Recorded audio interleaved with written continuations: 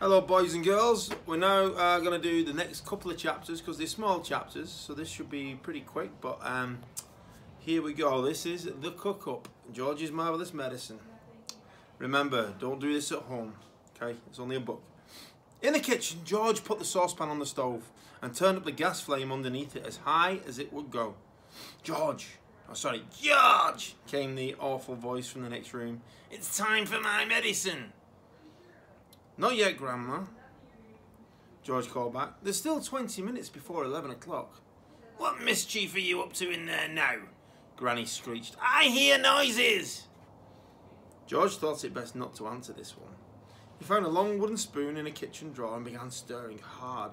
The stuff in the pot got hotter and hotter. Soon, the marvellous mixture began to froth and foam. A rich blue smoke, the colour of peacocks, rose from the surface of the liquid, and a fiery, fearsome smell filled the kitchen. It made George choke and splutter. It was a smell unlike any he'd ever smelled before. It was brutal and bewitching smell, spicy and staggering, fierce and frenzied, full of wizardry and magic. Whenever he got a whiff of it up his nose, firecrackers went off in his skull and electric prickles ran along the backs of his legs. It was wonderful to stand there stirring this amazing mixture and to watch it smoking, blue and bubbling and frothing and foaming as though it were alive. At one point, he could have sworn he saw bright sparks flashing in the swirling foam. And suddenly, George found himself dancing around the steaming pot, chanting strange words that came into his head out of nowhere. Fiery broth and witch's brew, foamy froth and riches blue. Fume and spume and spoon drift spray. Fizzle, swizzle, shout hooray! Watch it sloshing, swashing, sploshing. Hear it hissing, squishing, spissing. Grandma better start to pray. Next chapter, brown paint. George turned off the heat underneath the saucepan. He must leave plenty of time for it to cool down. When all the steam and froth had gone away, he peered into the giant pan to see what colour the great medicine now was. It was a deep and brilliant blue. It needs more brown in it, George said.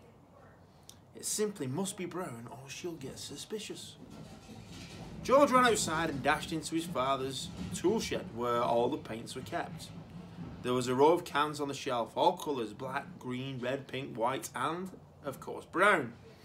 He reached for a can of brown. The label said simply, dark brown gloss paint, 1 quart.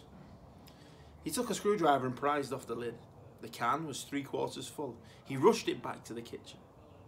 The saucepan was now full to the brim after he poured the whole lot into it. Very gently, George stirred the paint into the mixture with the long wooden spoon. Aha! It was turning brown. A lovely, rich, creamy brown. Where's that medicine of mine, boy? Cried the voice from the living room. You're forgetting me. You're doing it on purpose. I shall tell your mother. I'm not forgetting you, Grandma, George called back. I'm thinking of you all the time. But there's still 10 minutes to go. You're a nasty little maggot, the voice screeched back. You're a lazy and disobedient little worm, and you're growing too fast. George fetched a bottle of Grandma's real medicine from the sideboard. He took out the cork and tipped it all down the sink. He then filled the bottle up with his own magic mixture by dipping a small jug into the saucepan and using it as a pourer. He replaced the cork. Had it cooled down enough yet? Not quite. He held the bottle under the cold tap for a couple of minutes. The label came off with a wet, but that didn't matter. He dried the bottle with a dishcloth. All was now ready. This was it. The great moment had arrived. Medicine time, Grandma, he called out. I should hope so too, came the grumpy reply. The silver tablespoon in which the medicine was always given lay ready on the kitchen sideboard. George picked it up. Holding the spoon in one hand and the bottle in the other, he advanced into the living room.